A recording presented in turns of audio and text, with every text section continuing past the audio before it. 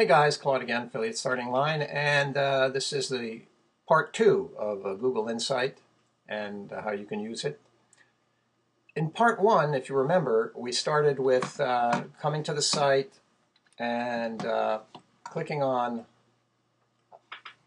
going through the various items here and then clicking on search, the search button right here on the right.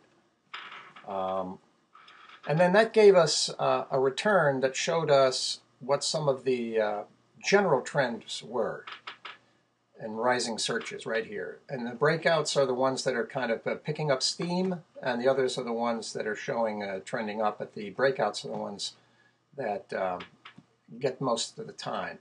Then, I went to the worldwide search and decided to pick the US.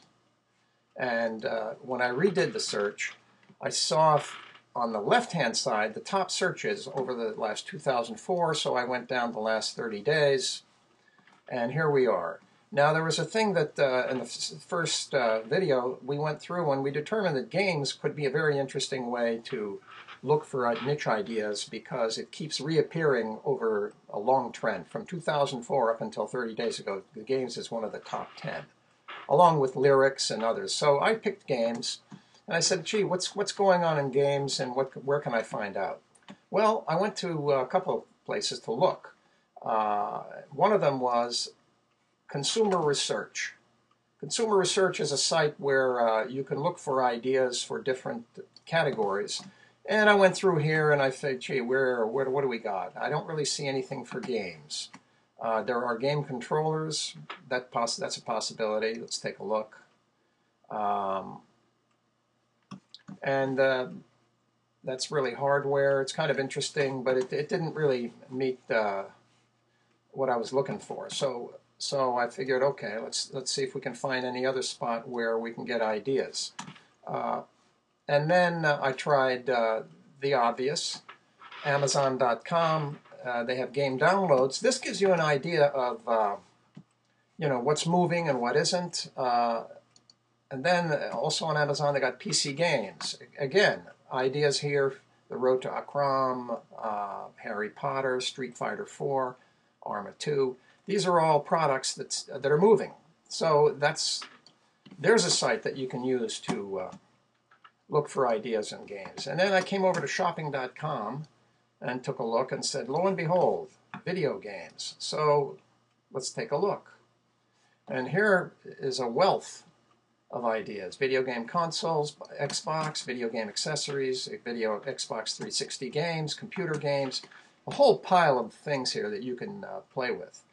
So, what you can do is, since we started with Google Insights, is you can take an idea, let's take Xbox games, and go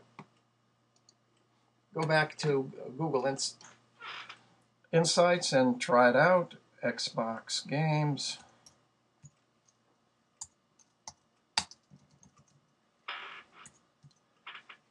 Let's pick the US, last 30 days, do a search, and bingo, here we have an idea of what's going on with Xbox games. We have the regional interest broken out for us. They like Xbox in Kentucky, Arkansas, Mississippi, Michigan, Kansas. So now we have an idea of where the action is. Down here at top searches, we got the keywords they're looking for.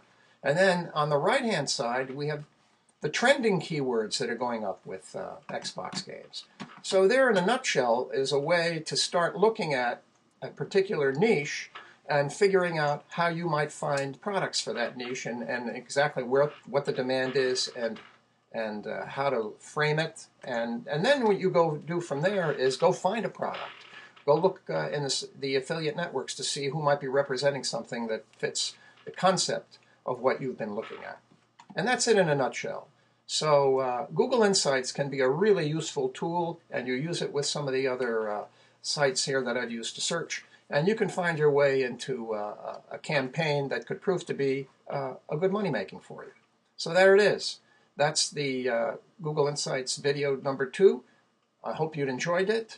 Stay with it, stay well. May your travels be prosperous. This is Claude Polan from Affiliate Starting Line. Have a good one.